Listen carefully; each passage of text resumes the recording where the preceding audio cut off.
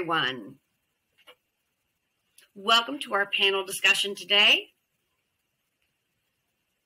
My name is Myles. I am the art director from an organization called CymaSpace. And what we do there is we work to support deaf and hard of hearing people and disabled creators. We do a lot of work with folk rehab and virtual reality. We're really excited to have this discussion today about leadership in creativity and virtual reality. So our focus today is going to be on people with disabilities, people who have roles in leadership that are founders, project directors, development, and those people who have also identified with disabilities. So how will we be able to create more inclusive technologies? And this way to be able to challenge people, and how will we be able to bring inclusivity into our XR technologies? So first, the thing that we're going to do is we're going to introduce ourselves and maybe a brief explanation of your role, what you do, and of course your name. And we will go in order, I think. So Adriana, we'll let you go first.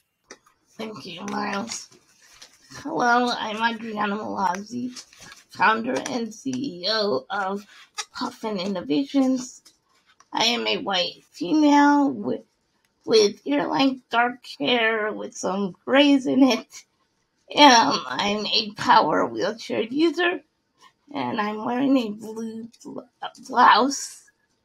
And we are creating hands-free technology for people with significant physical disabilities to be able to use mobile devices as well as computers.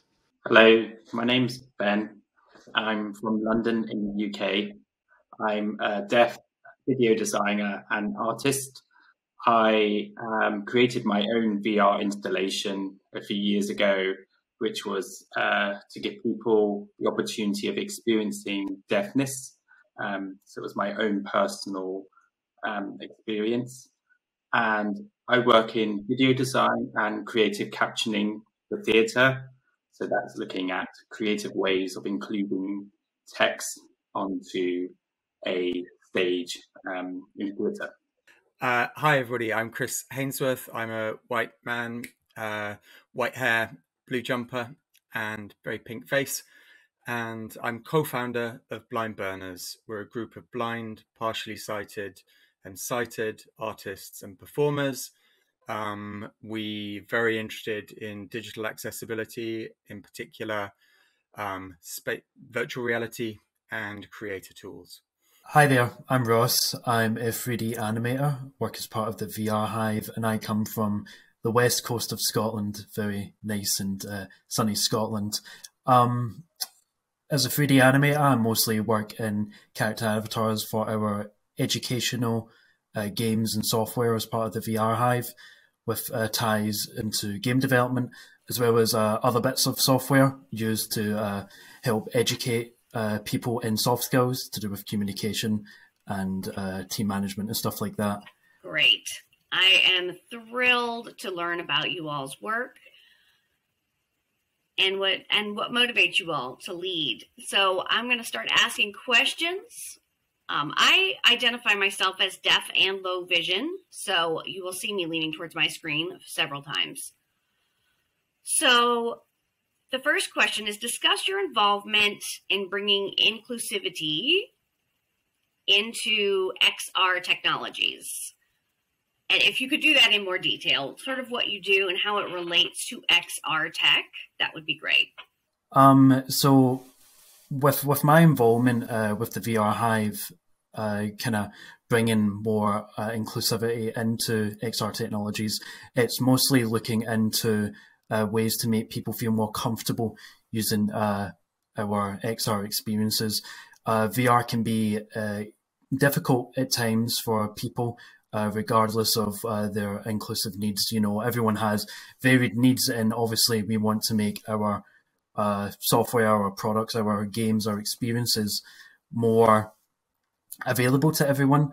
So for me, I like to kind of look into ways of making characters more involved, maybe reflecting people of different body shapes and, you know, different things that may affect the character's movement.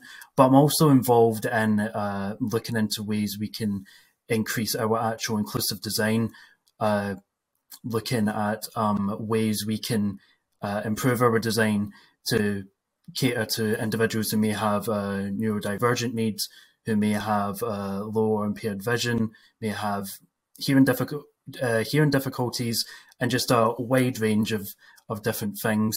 So that's mostly my involvement. I want to bring kind of more inclusive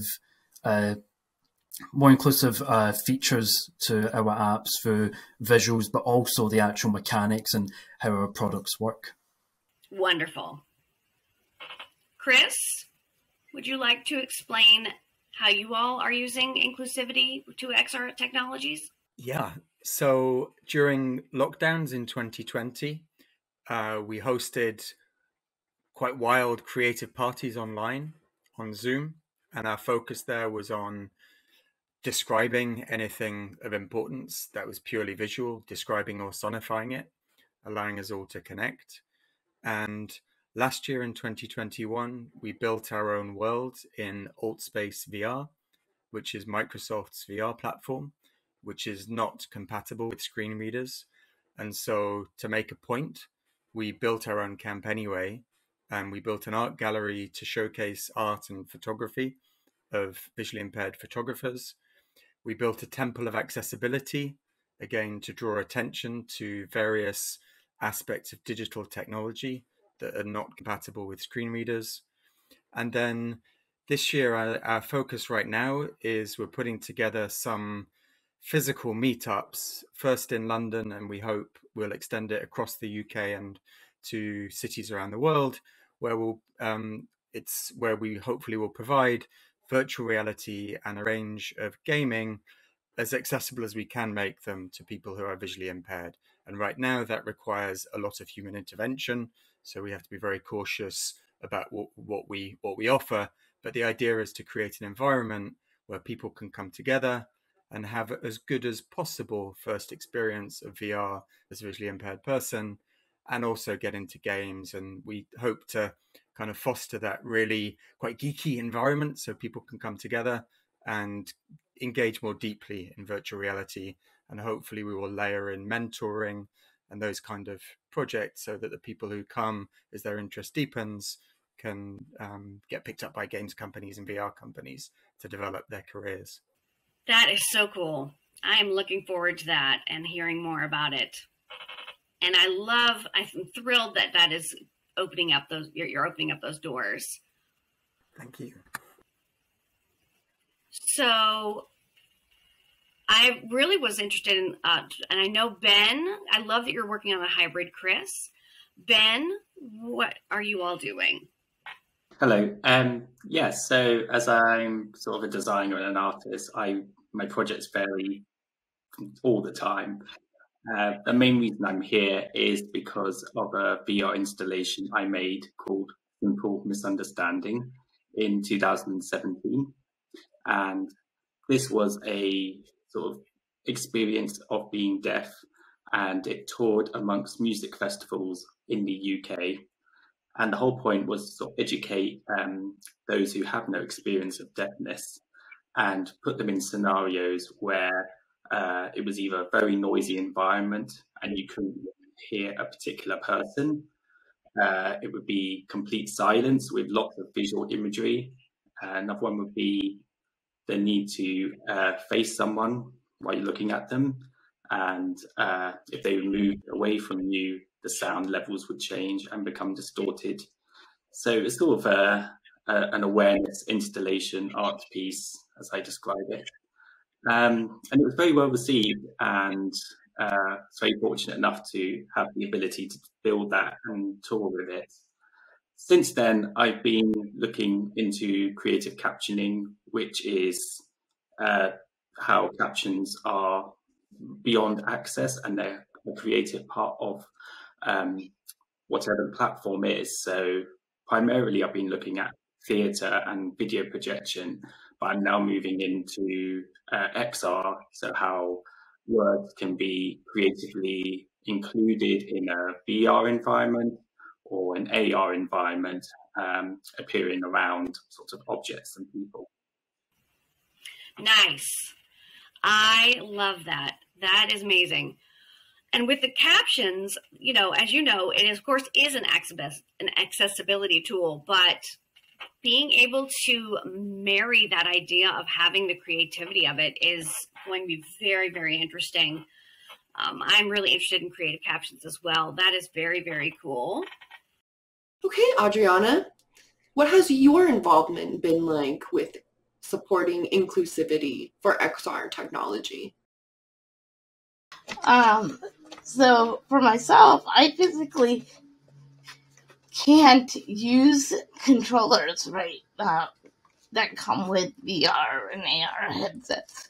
And so we are using our hands-free solution that we've already developed and just changing the form factor, incorporating it in head-mounted displays to give access to people like myself who can't use those devices right now. And I experienced riding a roller coaster for the first time by using a headset. And at the time when I tried it, I had to have an able-bodied person set it up for me because obviously I couldn't control the hand control. And that really excited me because it gave me an opportunity to experience something that A, I've never experienced before, and B, that I never would be able to experience physically because I'm not able to sit in a roller coaster, in an actual roller coaster. So to be able to give access to people that, you know, similar to myself, that can't do those things or travel as easily and experience the world, is what really is motivating for me, and excites me. Wow, Adriana, I am so thrilled to see these creative new solutions for people who typically can't use VR. I'm excited to learn more about this. All right, we're going to go back to question number 2, and I would like to take a moment to remind everyone to try to keep their answers brief in order to allow everyone an opportunity to respond. Question number 2 says, what excites you the most about seeing these new tools developed in VR technology for the new generation ahead? So what excites me most is the creative, the innovative, and the economic impact that will flow from disabled authorship. In our particular area, working with visually impaired people, I'm absolutely convinced that the most creative, playful video game designers alive today, many of them are amongst the visually impaired community, and there are video games that we just can't imagine right now, from all communities of disabled communities. I'm really excited to see what's going to come from that. Personally, for myself, when it comes to like what excites me the most about making this more accessible to individuals is just my belief as a whole that everyone is diverse in their own nature, whether they have needs that are obviously quite great or minor needs. I feel that bringing more inclusive design and accessibility through apps and stuff like that, whether it's like physical things like hardware, more subtle things such as the way that software interacts. I think stuff like this is important, and I think that's why it is extremely important as we go forward to think about that more, because in the past, as someone who grew up with being a bit neurodivergent and stuff, and software not always being so designed for people like me in mind, I think it's really important to consider that everyone is diverse and we need to go forward with that line of thinking. What excites me the most is we're still in a fairly new industry, and a lot of conventions that we may have in Access are still being reworked and explored. So we're able to sort of break new territory and explore new sort of creative decisions when it comes to Access that we may have not considered before. And particularly, I'm also excited to see lots of a variety of people with, different disabilities who are now actually involved at the heart of these decisions.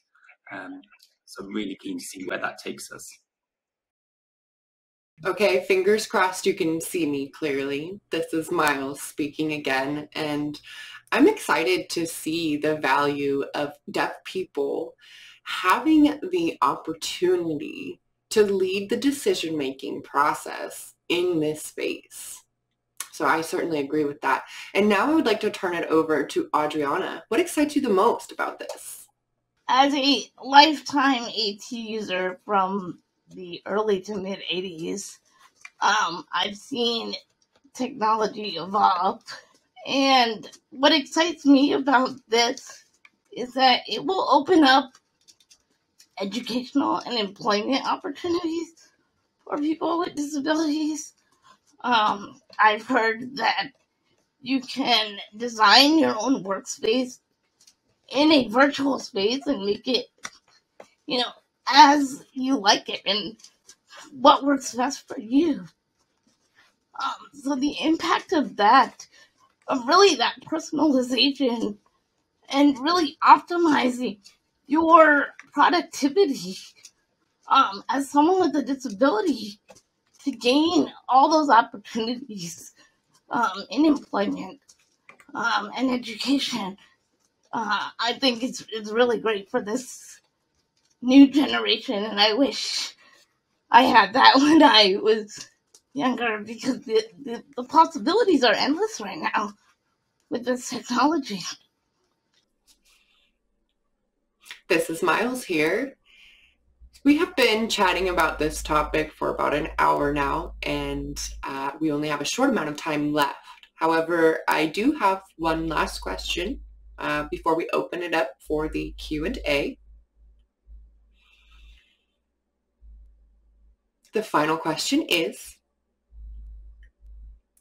what are some of the challenges that lie ahead in the future, and what steps can we take now and today to prepare us for that future as it relates to the accessibility of XR technology? And for this one, I will turn it over to Ben to start us off. It's Ben here. So I think one of the challenges that we have is, as I say earlier, we're making new conventional rules, and it's making sure those are the right rules that we set out and what they are.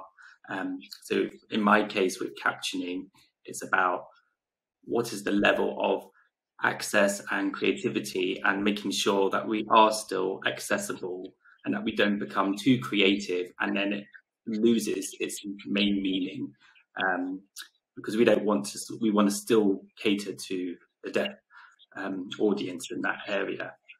I think that's the biggest challenge at the moment, and equally I still feel we need to keep deaf voices at the heart of what we do.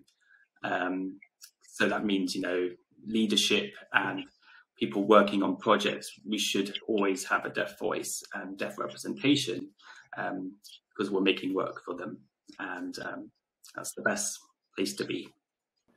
I agree. Thank you. And now I would like to turn it over to Ross. So personally, I think some of the challenges that lie ahead is that we could maybe get a bit too bogged down in trying to meet so many needs that we actually could maybe reach none of the needs. One thing we kind of talk about a lot when we're designing some of our inclusive features is kind of having a look at the things that we can reach versus the things that we can't reach.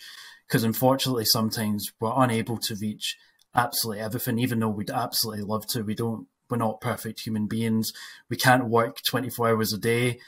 We have other stuff we need to attend to in our work. So what we need to kind of think about is just being honest with ourselves and understanding that it will be hard to make these needs, but doing that at a very early stage, whether it be designing a game or something like that, or hardware, really considering the limitations and the difficulties that lie ahead, being honest with our abilities as individuals and team members, and seeing what we can do to achieve that.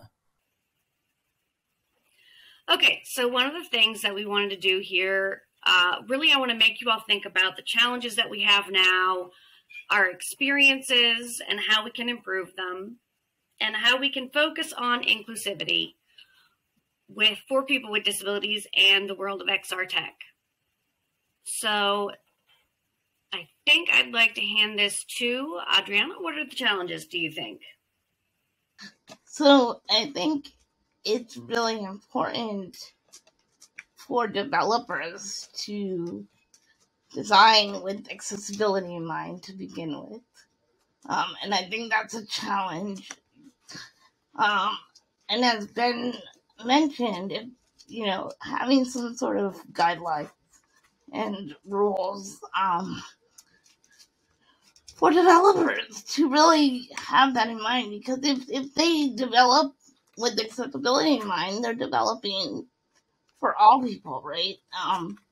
People at any point in their lives can become disabled. And the aging population right now, baby boomers are aging.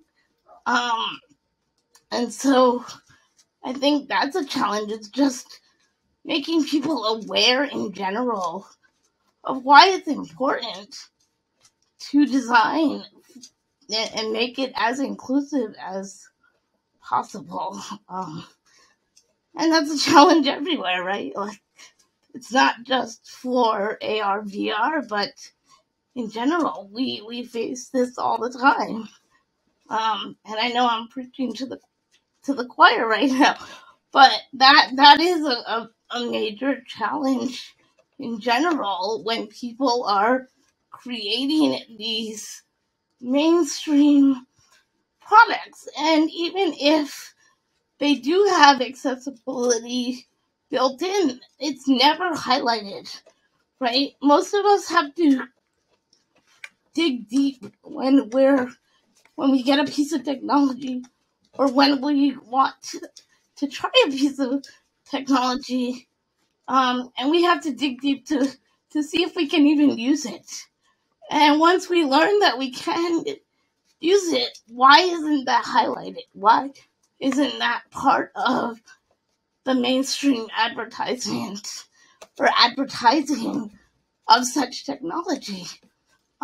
So bringing disability and access to the forefront in general, I think is a challenge all around, and not just exclusively to VR and AR tech. I'm going to say there are lots of really interesting and fairly difficult challenges that I suspect are being talked about elsewhere. One that particularly interests us at Blind Burners is the accessibility object model, and figuring out how to provide meaningful descriptions of a 3D environment to a person who's visually impaired. But other than that, to me, it's about budgets. And as we begin our work of engaging with tech companies and persuading them to fix things that should have been fixed a long time ago, there's so much that could be fixed with appropriate budgets. And I'm speaking actually as someone whose day job is as a CFO. My day job is finance. I'm really convinced that investing in inclusive design and in fixing some of these things that have been broken for so long will be just by far and away the biggest return that any of these companies could have.